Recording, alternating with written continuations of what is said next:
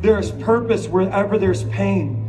God has actually given you a ministry. He's giving you an assignment. And right now, we're canceling your suicide. But I see you as a chain breaker, canceling so many suicides off of so many other people. It starts with you. But there's going to be thousands of people that live in your yes. Thousands of people that are alive because you chose to live and you are here. Come on. This is a tabernacle in the wilderness. We're having church across America in a movie theater because God said, I'm not waiting for you to come to me. I've come to you.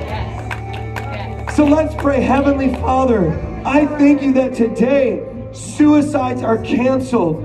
In the name of Jesus, I break and release everyone under the sound of my voice from every tormenting spirit of suicide. And I command that spirit to loose them now and let them go. In the name of Jesus, we pull down every stronghold and every thought that erects itself up against the Word of God. And we command it to come down right now in the name of Jesus.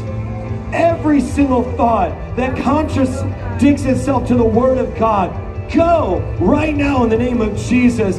Every demonic spirit, every spirit of death and destruction, we break your hold now and command you out of the bloodline. Loose them now, never to return.